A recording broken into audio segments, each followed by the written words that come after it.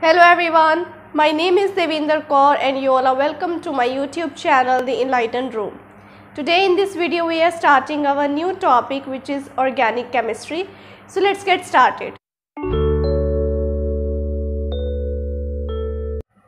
Dear students, the definition and meaning of organic chemistry has not been same from the previous years or previous centuries. So in the 18th century, it was considered that organic chemistry is all related to the living beings. That means the products which are directly or indirectly made by living organisms are considered as the organic compounds. For example, urea, okay, or you can say fats, carbohydrates, proteins, vitamins, minerals, potassium. All these kind of things were considered in organic compounds, and the study of these compounds was considered as organic chemistry. Similarly, things which were not made directly or indirectly from living organisms were considered as inorganic compounds. For example, alum, or you can say zinc chloride, sodium chloride, copper sulfate, these were considered as inorganic compounds, and the study of these compounds was known as inorganic chemistry. But in the early 19th century, there came a theory which is known as vital force theory. This theory was given by Berzelius, which was a chemist. He was a renowned chemist and he gave this theory in 1815. Well, according to his theory, he stated that the organic compounds are made from energy which is a supreme energy, and this energy is only found in living organisms, and there is no trace where this energy come from, how this energy is made, or whatever the source of that energy is.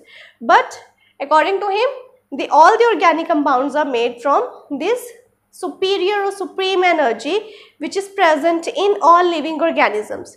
So this is what vital force theory was. One more thing about this theory is that Berzelius also stated that the organisms have some mysterious force due to which they create this amount of energy, and this mysterious force cannot be prepared in the laboratory. So organic compounds cannot be prepared artificially or in the laboratory or while doing a research. But in 1828, another chemist showed up whose name was Friedrich Wöhler, and he made this synthesis known as Wöhler's synthesis. Well, he was doing some research, but he accidentally prepared an organic compound in his laboratory. What he did was, he took ammonium chloride and potassium cyanate and mixed all these two reactants, and after mixing them, he started heating them. During the heating process, the double decomposition reaction showed up, and these two things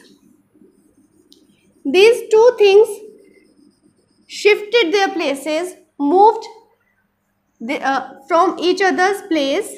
Okay, this one shifted here and this one shifted here, and as a result, ammonium cyanate was formed and potassium chloride was formed. After that, he took this ammonium cyanate here and then he started heating it alone. While heating, he knew that ammonium cyanate is a inorganic compound. Okay, but while heating, this inorganic compound got converted into an organic compound and formed urea. So this Wöhler's synthesis actually completely killed the vital force theory and the previous assumptions about the organic compounds and the organic chemistry. So there is a new theory about organic chemistry which is known as modern theory or modern research over organic chemistry. According to this theory, organic compounds are made of carbon, in which the carbon usually react with other atoms, for example sulfur, chlorine, bromine, iodine, hydrogen, and many more. And after reacting with them, after making a covalent bond with them, it forms a compound which is known as carbon compound. But there is an exception. Most of the oxides of carbon, for example, carbon monoxide, carbon dioxide, its bicarbonate products, carbonate products, bicarbonate products, and cyanate products are not considered in the organic chemistry. So we study these compounds in the inorganic chemistry. Okay, there is a basic exception which you will study in higher classes. So today we study most of the hydrocarbons. Hydrocarbons are what? Compounds formed by the bonding of carbon and hydrogen. Okay, whether it is methane, propane, butane, okay, or whether it is ethene, ethine, butane, butane, propene, propine, whatever it is, all the hydrocarbons, most of the hydrocarbons are considered organic compounds, and the study of them is known as organic chemistry. Not only the hydrocarbons, there are some other products of carbon too, which due to which it forms the carbon compounds. Okay, so this is what modern organic chemistry says. And what does modern inorganic chemistry says? Whatever the rest of the compounds. It does not relate with the living organisms or non-living organisms or any kind of mysterious force or supreme energy. No, they go to the practicals, they research it, they prepare it in the laboratory, they prepare all the organic compounds and inorganic compounds in the lab or artificially.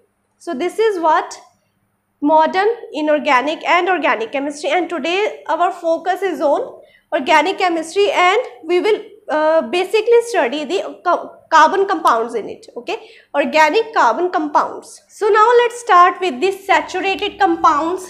In organic chemistry we will observe two types of compounds in which they are saturated ones, saturated compounds, and the other one are unsaturated. Okay, first of all, what are saturated compounds? Dear students, the compounds in which only one single bond is present in carbon-carbon atoms. Whether there are 2 carbons, whether there are 3 carbons, whether there are 4 carbons, whether there are 100 carbons, only single bond will be present between them. So that's why those carbon compounds would be considered as saturated carbon compounds. Okay, for example, ethane.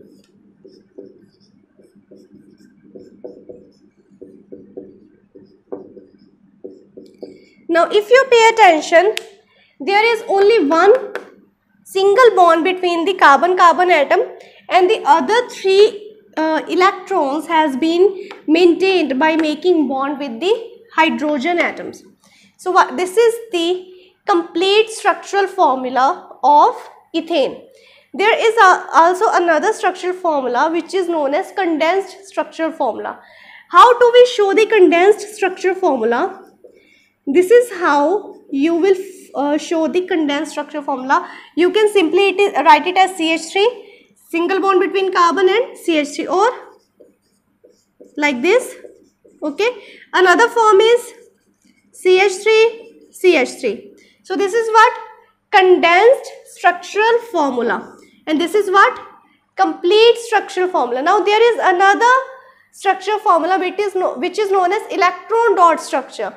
In electron dot structure, in this the atoms of carbon will be shown by cross here. Okay, so I have, since they have made a single bond, one electron will be shared from this carbon and other electron will be shared from this carbon. Okay, and there is one electron here, here, here. Similarly here, since these two have made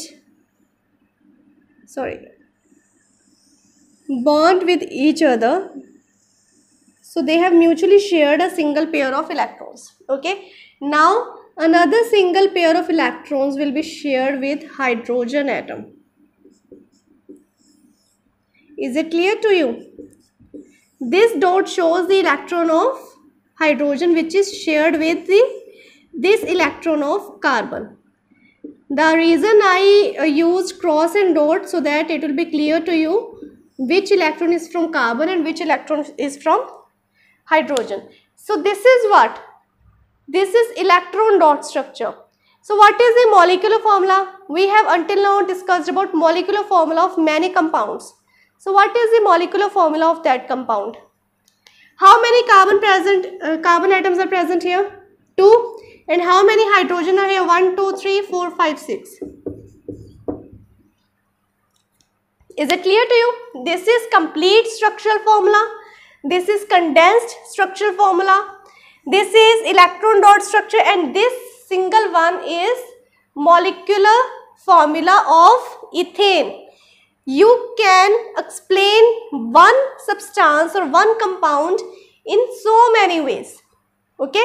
Now another way to show it is by propane. So I am taking directly a molecular formula which is C3H8. Now I will show the complete structural formula. It is 1, 2, 3, 4, 5, 6, 7, 8. And what will be the condensed structural formula? CH3, CH2, CH3. You can either show the single bond between them or you can ignore that bonding. Okay. And what will be the electron dot structure? Electron dot structure. C, C, C, and there goes this one, there goes this one, there goes this one, and this is how we will show that electron structure of propane. I hope it is clear to you. If the marker is not visible, I am extremely sorry about that. Please pardon me for this.